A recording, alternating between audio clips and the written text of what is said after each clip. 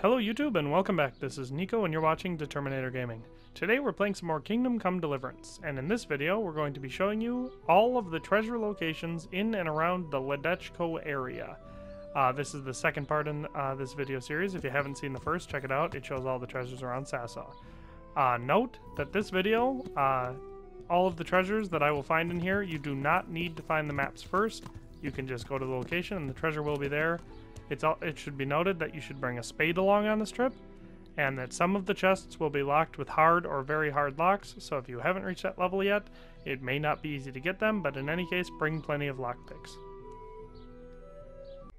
Alright, so for our first location, this is actually treasure map 4.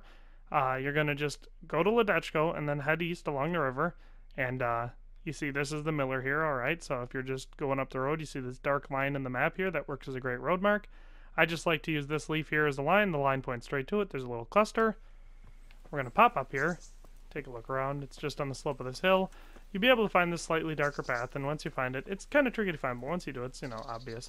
Pop inside here, and we have a very hard locked chest. So this is one of those chests that's actually going to require a higher level, in lockpicking to get at. Oh, look at that. I'm a lucky thief. So that's always a useful thing to have. And inside we have an arching bassinet, an ash longbow, 317 groschen, a necklace, some nobleman's boots, noble's composite chasses, a recipe for boatman's brew, and shrinking playing dice. So, not a bad grab. Alright, our next stop will be treasure map 6. We'll lead you right here. So here's Ledetchko. We're just right up the hill. You follow it right across the river up here. There's a little intersection. Come up here. Again, if you want to mark it on the map, here's an easy way. See these cliffs here? You find the first dark line right here. Go straight to the end of the line, put your marker, and it'll bring you to this interesting site, which is just this little, I don't know, foundation for something, and it's got a chest in it, with a hard-locked chest. So we'll pop that sucker open, and we'll see what's inside.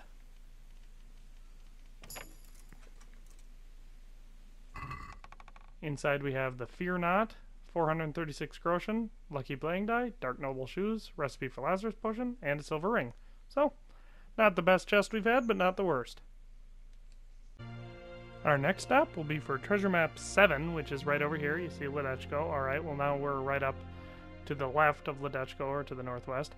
And if you just see, there's this little cluster here. There's a nice dark line. I like to use those as road maps. Well, you pick this middle one, go just a little bit further, and we have a very easy to find woodland garden. It'll be marked as an interesting spot on the map.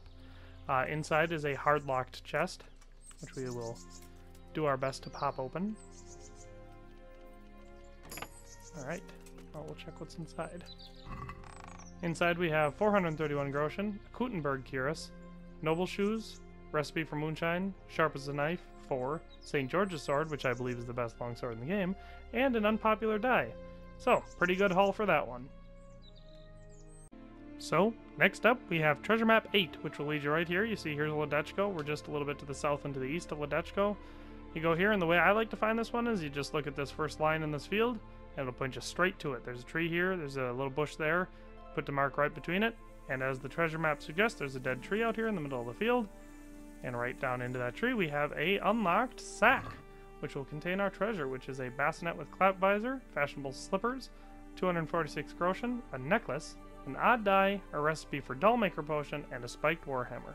Pretty decent gain, no lock. Alright, so the next one is actually treasure map 10, and if you can see, here's Ledetchko. We're down and around in the woods here. There's the Veranda Kill Fort right there, so you know about where we are. So if you zoom in here on the map, there's a dark tree here, a little tree line. You can see there's a bandit camp just ahead of it, so if you want to avoid them, just sneak around it. But it's right here, and this one is actually a grave, so you will actually need a spade to dig this one up.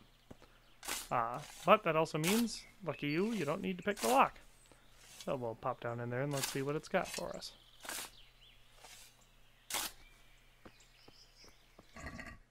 Alright, and inside we have a bassinet with clap visor, 301 groschen, Holy Trinity die, Noble's dark shoes, recipe for digestive potion, St. Michael's sword, and Tavern Life 4. So, that's a pretty dang good haul. Okay, so the next one is treasure map 11. We'll lead you over here. It is almost directly west of Ledetchko, so we're right here. Best marker I can give you is there's an accident right here, so this little skull will be on the map here. And if you go right up to this, right above it, there's this pine tree right near the top point, points right to it. We're going in here, it's in the mine, not much of a mine, and it'll be right inside this bag here. So again, no lockpick, no shovel. This one is not a very great treasure, it's just a Lazarus potion, noble shoes, odd die, open bassinet, and a yew hunting bow, but it is free and easy to get to, so that's that one. Okay, and our last one for this video will be treasure map 15 will lead you here. I should have probably done this right at the beginning, but either way. So here's Ledetchko, and over here's Neuhof, so we're going to pop down right here. You can see the millers over here. There's this slightly darker spot on the map. Just pop over, it's right here. I know that's as specific as I can be, but that point is exactly on the treasure. So pop out, and convenient enough, there's actually a spade here if you didn't have one already, but we're just going to start digging. And inside will be our treasure chest, the one we're looking for. And I think this one's locked too, so this one's a dig and a lock. Oh no, look at that, it's open. And inside we have a sea dye, 314 groschen, Lazarus potion, Noble's dark shoes, an old family heirloom, which I believe is a two-handed sword. Nope, it's a short sword, I was wrong. And a plate jack dyed, and silence is gold and other myths 4. So, you know, that's this treasure chest. Well, that does it for this video. That was all of the treasures in and around the Ledetchko area. Hopefully this guide proved useful. If it did, please leave a like. Consider subscribing and turning on notifications so you can see plenty of videos just like this. And if you haven't yet, check out my other video in this series so far, which is all of the treasures in and around Sassaw, which is also a valuable guide. But in any case, thank you for watching and have a nice day. I'll see you next time.